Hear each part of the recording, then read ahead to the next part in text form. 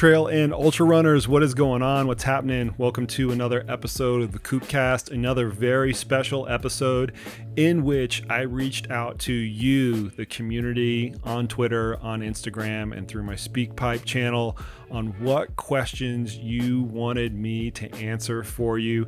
I cannot tell you how much fun I had combing through all of these, and I had to pick two. That's all I could handle for this particular episode. So I appreciate everybody that did contribute. I'm sorry that I did not get to them. I promise I'm going to try to get to them in the future, whether it's through this podcast or whether it's through the Wednesday Wisdom Forum that I offer out on Instagram. You guys should check that out. Every Wednesday morning, you can ask me anything and I will try to answer it.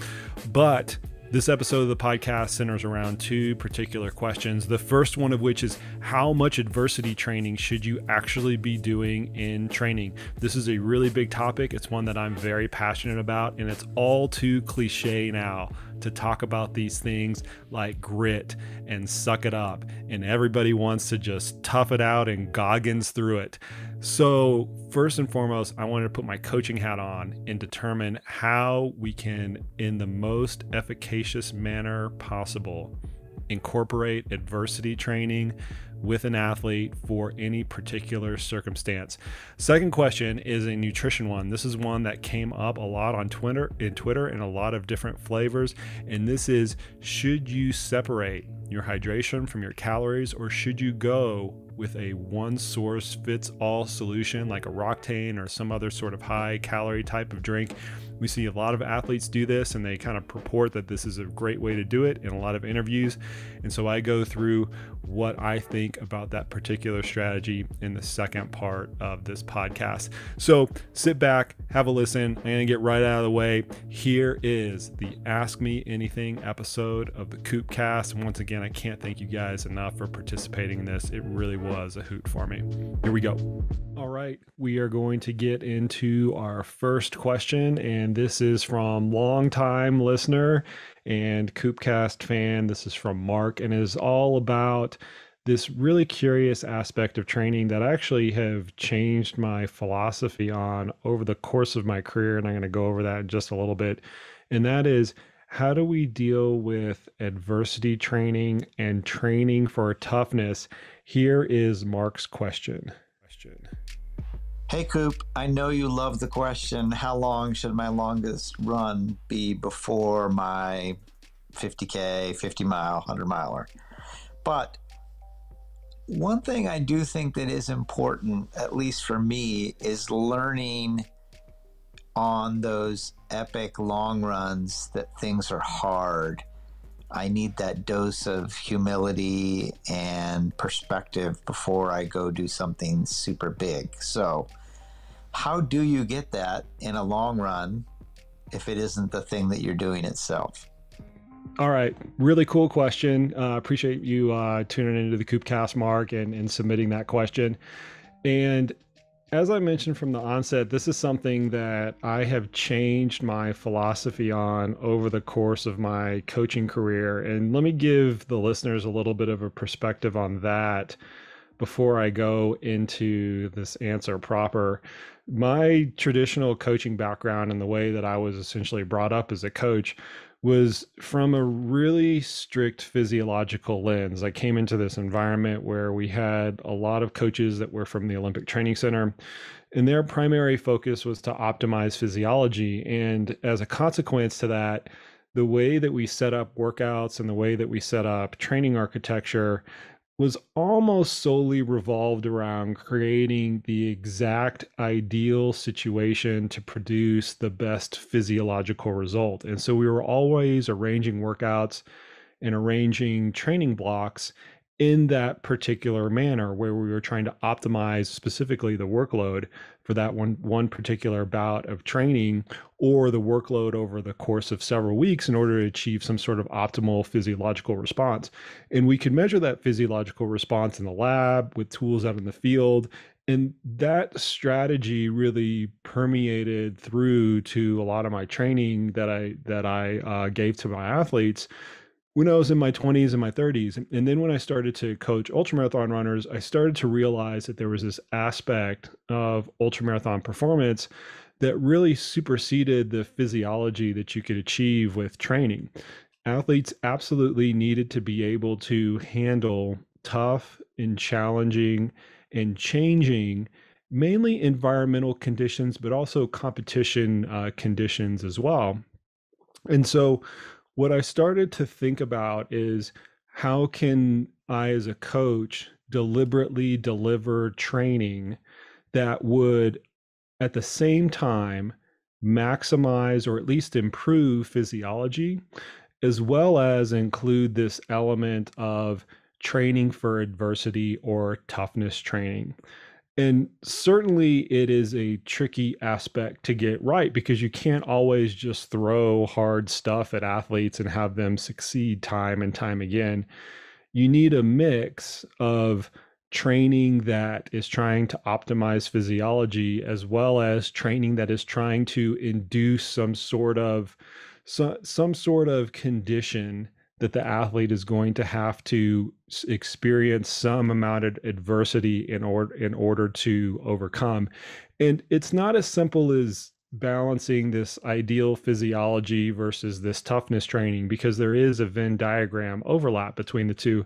But make no mistake, you can't optimally do both with the exact same architecture. And I can pick apart individual training sessions and I can pick apart training structure that covers months and even years and say, well, this one is going to optimize physiology and this one is going to optimize this other area of performance.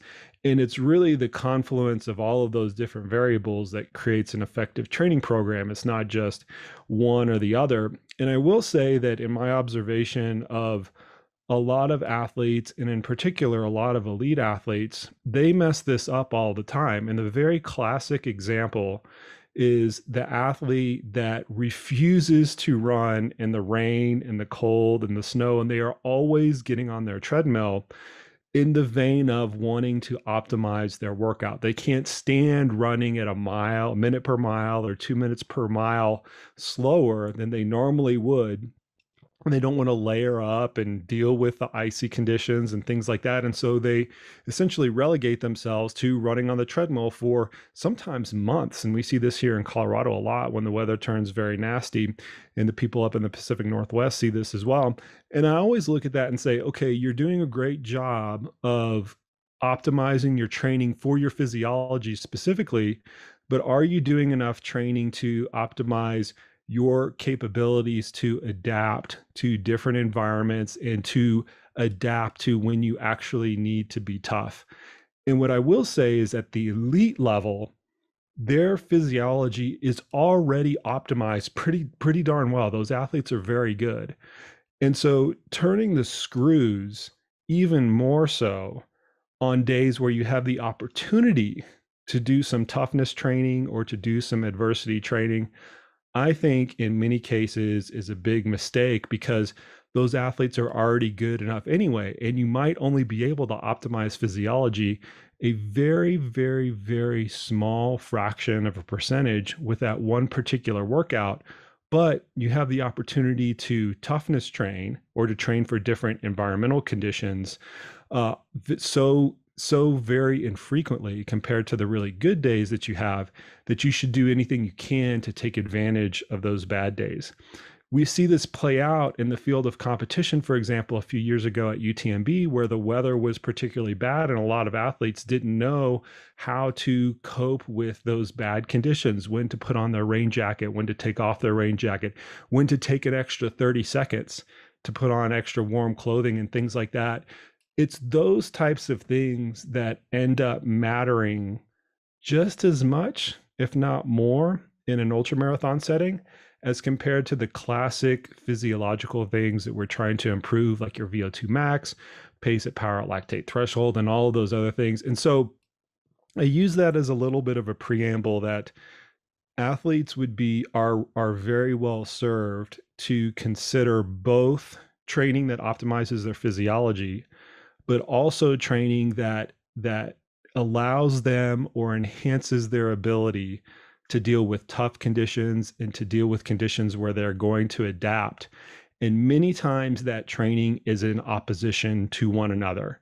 meaning you are going to have to substitute what could be a perfect physiological workout for a workout that is specifically intended on training for toughness. Interestingly enough, just last week, I talked with sports psychologist Kareem Ramadan about this, and we brought this element up very specifically. And I'm going to play a short 4 or 5 minute clip from him and get his perspective on exactly what this equilibrium or this balance needs to be between toughness or adversity training and training for the optimal physiological state. I like the athlete to be mentally aware of, like, I'm doing what I like. I'm doing what leads me to a good state. Okay, so what I'm getting from you is you're trying to set up the entire environment based on previous behaviors and previous patterns in order to kind of like stay out of this negative space in the first place. So yeah. This is, and I've heard a lot of sports psychologists kind of talk about that environmental, you're looking at the whole environment, right? Training partners, time of day, what you're eating, all these things you're trying to make conducive to the training session and the kind of the athlete as a whole. My thought always goes to overload and adaptation though, because that's my background, right? It's more of a physiological construct. And when I hear this, we're trying to create this utopian environment for the athlete, the thing that my mind drifts towards is reality isn't like that. And they need to be able to cope with stressful and unideal environments, just as they need to be able to know how to set up the environment to thrive. And I'm wondering how you balance that, because they do seem, and the listeners are probably, thinking about this in their heads right now, those do seem at kind of like polar opposite types of construct, where there are times where I want an athlete to be able to work out and to perform in an unideal or a hostile type of environment, right? Just so they can learn that they can get over whatever they need to get over. That's almost on the polar opposite of, we want to wake up at the perfect time every day and have rice instead of pasta and like create this, like I said, this utopian environment. So I'm wondering what your thoughts are on that kind of like bifurcation of strategies that you see out there a lot in practice with coaches and with athletes. It is a thin line to make a certain balance. It's important to do both. It's important to be aware of what suits you most, but also it's important every now and then to do something uncomfortable, to train at an hour that you dislike, to train with someone that you dislike, because in competition, if you're a competitive athlete, you're going to be racing sometimes with people that are going to push the effort from the beginning. You kind of want to stick with them. It's a lot of elements, but to challenge ourselves with environmental factors or mental factors, I like to do it consciously with the athlete, like to tell them, okay, we're going to do this to feel uncomfortable and to see how to deal with it. But every now and then, like once a week, once every 2 weeks, because for the amateur athlete, they want to enjoy the activity. So you kind of want them to collect things that allow them to enjoy. But for an intermediate level athlete, actually more than the elite, because the elite already has been through a lot. The intermediate athlete needs to be more conscious about those and to know, okay, this element or this situation makes me uncomfortable. We're going to have to do it every now and then to adapt more. Some of the athletes that I worked with and get amazed by how much they deal well with the uncomfortable are professional alpinists. They deal with brutal environments. In their case, it's very hard to put something that suits you very well. In alpinism, you might end up climbing 20 hours straight, sometimes staying in the tent and not climbing for 4 or 5 days. So in that case, we really need to highlight what suits them or something that brings them comfort. It could be a comfort meal, like a little candy bar that they keep with for emergency situations. Or I've had this case of this athlete that took with him on his expedition a sample of his favorite perfume. It just made him feel fresh. On, let's say, summit day, he felt fresh. I mean, 2 months without shower. it really made him feel nice. So collecting these little things in such extreme cases, it's a very important practice. So here's what I think is really important from that example right there is the amount of adversity training, we'll call it that. We'll put that in a bucket, right? Where you're intentionally asking, or athletes are intentionally asking of themselves to go out into a harsh, unideal environment and go and train and go and compete. The amount that you're asking the athletes to do that in training is somewhat proportional to what they need to experience in the field of competition or kind of during a task. So your alpinists need to do it more than your endurance athletes who they're still competing in harsh environments, but not as harsh as an alpinism type of environment. And my personal coaching ratio is about 1-5, meaning when I'm looking at organizing an athlete's schedule and things come up, they don't sleep really well for a couple days in a row, or the weather is crap for a few days in a row. 1 out of every 5 of those instances, or maybe 2 out of every 5 of those instances, I'm telling them just to suck it up. Just suck it up, get it done. You need some adversity training. It's not going to be the perfect training day out there. You'll kind of get it done. The other 3 or 4 out of 5 times, I'm reorganizing it to suit a more ideal outcome for the particular workout or for the particular phase. And that's because I know during race day, unless they're doing something kind of off the charts from an FKT perspective, or we know they're going to be in a really challenging environment, it's not going to be so off the wall that they're going to have a super honed skill set from that perspective. It depends on the level of the athlete. That's true too. Yeah. All right, there was some perspective from a recent Koopcast with Kareem Ramadan, and to my point with Mark's question, he didn't know this podcast was coming out when he submitted this question. So anyway, it was rather ironic that it just happened to come up in the next week. But to wrap this up, I really want to focus on 2 things that Kareem went over during the course of his particular answer. And this really brings the practical element to the answer to this question. The first one is this statement of, well, you need to do this every now and then.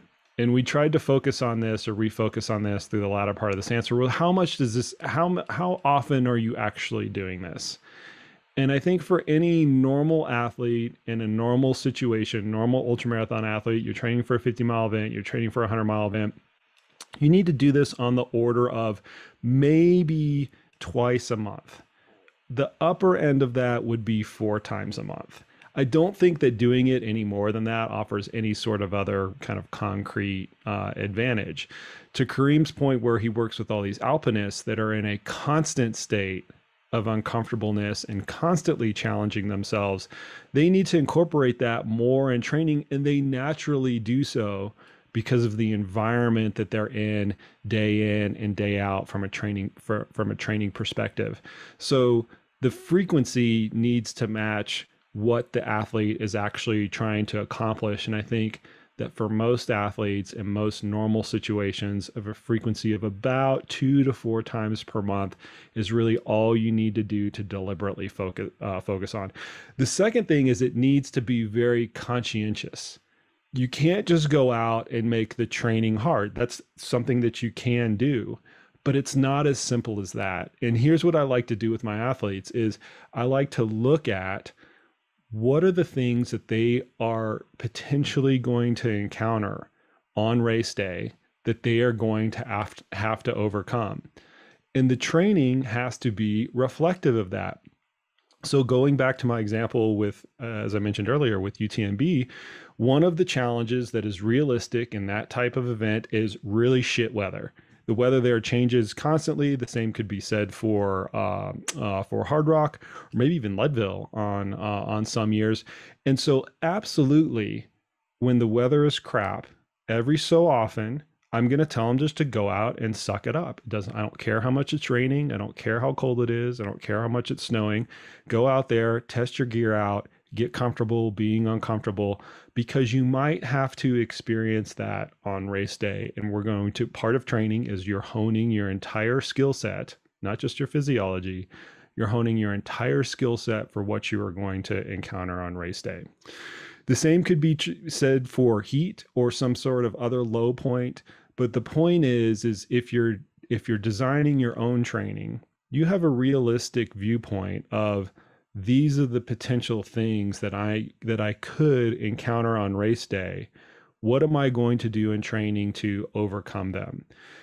Those are typically not the failure points, because when you get to them on race day, you have some sort of recollection of going through that type of adversity in training. The failure points on race day are when you're faced with something that you have not faced on in a training day, and that you have to overcome on the fly. And sometimes you have the wherewithal to overcome that, and sometimes you don't. So to wrap it up, the frequency of this type of adversity training, I think, is on the course of a few times a month for most reasonable people. And I think you need to be deliberate by which you do it in terms of what type of adversity are you introducing? Is it a difficult environment? Is it simply making the training hard? Is it working through a low point? Is it working without a particular piece of equipment that you are so leveraged to? Leave your phone at home, leave your pack at home, and take handheld water bottles. I mean, those types of things, I think when you do them deliberately in training, when you encounter something that's remotely similar during a race, you are less likely to have that be a big failure point or a point where you could actually underperform. So thanks a lot for that question, Mark. It's something that a lot of athletes are going through. And I think a lot of athletes that either underperformed during their key races this summer or DNF during their key races this summer that had one of those particular failure points, they're thinking about how they can adjust that moving forward. All right, so that wraps up this question. I'm going to take a quick break and come back to the next one. Okay, this next question it's really an alchemized question from Twitter that I put out there, and it has everything to do with this really particular nutrition situation of separating your calories from your hydration, or whether or not you want to combine them. And so I'm going to go through a couple of different flavors of this. You'll have to excuse the pun. And then I'm going to try to alchemize the answer into one cohesive narrative. So Robert on Twitter asked, what are your thoughts on separating your calories from your hydration for ultra racing and for long runs of over 30 miles? I've always used a combo of Tailwind and water and gels to carry with me. I'm just curious of what your thoughts are. Thanks. And then Peter has a question that's just kind of in the same vein, but it's really based off of advice that he's heard from other athletes in interviews. And he says, a few athletes have mentioned in recent iRunFar interviews that they went with liquid calories in high altitude environments. You're, meaning me, usually a proponent of separating the two, so I'm interested in your knowledge on this topic. So both of these kind of get at the same thing, is should you try to combine your calories and hydration into one source? And usually that's a more calorie heavy drink like Roctane, or maybe even concentrated Tailwind or something like that. Or should you separate your hydration from your calories? And Peter is correct that I am more of an advocate of separating your calories from your hydration. And here's why.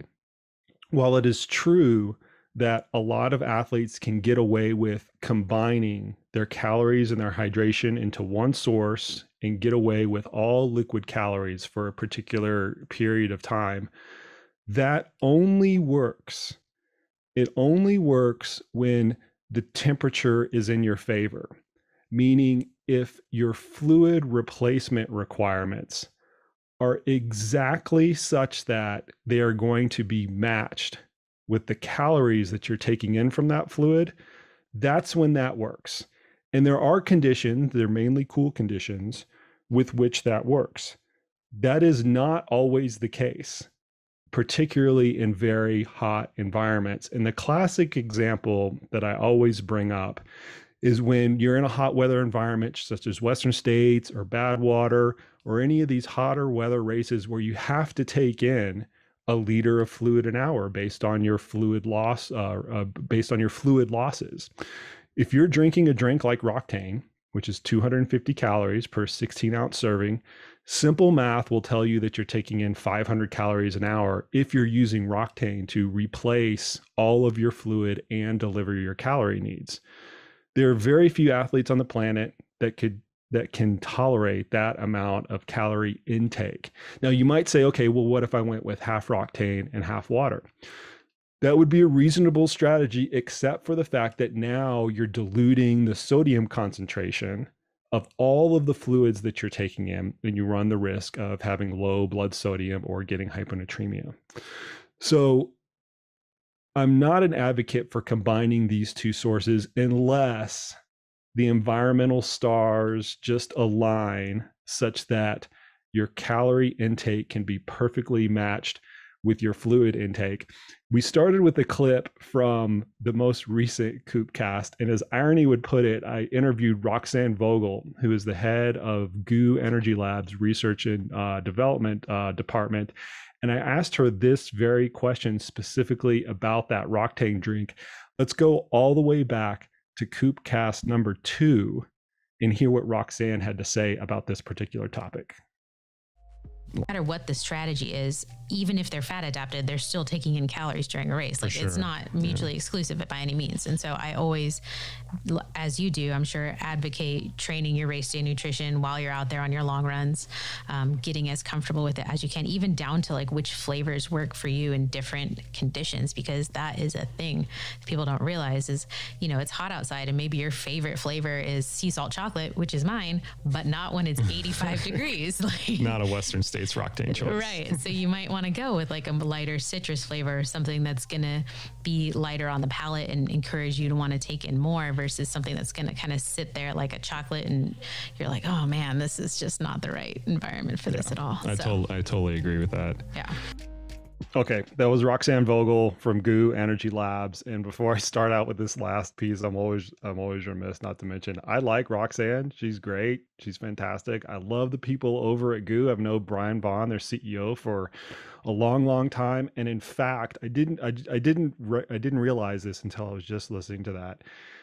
I got a hold of a lot of the very first batches of Roctane that they produced, and they came in these, gray cans with these white labels. They were just kind of R&Ding the flavors and things like that, and the flavors were horrible to like start out with. You could barely stomach it, but they were pitching it at the time during this R&D process as the only thing that you needed during endurance events and ultra endurance events. And thankfully they smoothed the flavors out, and they actually are great now. But they continued that line of marketing throughout the launch. And that was my original contention with this question, is that if you're pitching this from a marketing perspective as the only thing that you need during an ultra marathon event or an ultra endurance event, you need to couch that with, it's the only thing you can get away with it being the only thing if these conditions exist. And that was to Roxanne's point of the context is key, to which I will say, yes, the context is key, but the main context is the environmental context. And so in order for liquid calories to be your only source of calories to work out, you really have to have this right constellation of environmental conditions to exist, to which the amount of fluid that you're replacing is going to exactly equal the number of calories that you're going to need. And that is so very rare. It happens. Certainly it does happen. That's why you see athletes that are able to succeed on liquid calories alone. But it's so very rare that I don't think that is the right approach to start with. So what I think is the right approach to start with is to think about how you're getting your body how you're getting how the nutrition that you're providing to yourself from a hydration perspective to be put in your bottles, and the nutrition that you're providing to yourself from a caloric perspective to exist outside of the bottles. Yes, you're going to get some calories from that particular drink, as long as you're drinking some drink with kind of calories, if you're not taking in noon or plain water or whatever. But if you set up your drink to serve the primary purpose of hydration, the caloric content of that drink is going to be somewhere on the order of 80 to 100 calories per 16 ounces or 500 milliliters. So that's a product like Scratch Labs, like Osmo, Cliff has a very similar product to that. I'm not endorsed by any of those. Those are just my favorite 3 that I always go to. And what that allows you to do is to go through a liter or a liter and a half per hour in those really hot conditions and not tip yourself over the caloric requirements or your caloric needs that you would have to take in. So you can take in a bottle and a gel, or a bottle and some chews, or a bottle and a bar, or even 2 bottles, which would be 200 or 160 calories, and a gel, which would total 250 calories at that point. So to summarize all of that is, first off, you need to have a strategy for how you're delivering your hydration, and you're deriving that from how much you're sweating in different environmental conditions. And I've written a lot about how to do this sweat test. I'm going to leave links in the show notes for the listeners that are out there that want to go do this at home. I recommend doing a sweat test to figure out how much you sweat in about 10-degree increments at home during training. That needs to be the foundation for your hydration strategy, and the foundation for your caloric strategy can start with how many calories are you getting from those bottles in those different environmental conditions, and then you're adding calories on top of that. And ultimately, what that enables you to do is to independently regulate how much fluid you're taking in from the amount of calories that you're actually doing. You want to be able to independently regulate those variables because, as I mentioned in the setup question to Roxanne, in most ultra marathon settings, you're going through a wide temperature range. And because of that wide temperature range, your hydration needs are going to change as well. And so if you start out from this premise that I'm going to get all of my calories from whatever's in my bottle, your calories are going to be inherently tied to whatever is in your bottles, and it's going to fluctuate with how much fluid you are trying to replace. And you don't want that. You want to be able to independently regulate both of those variables as you go along. So have a strategy first and foremost.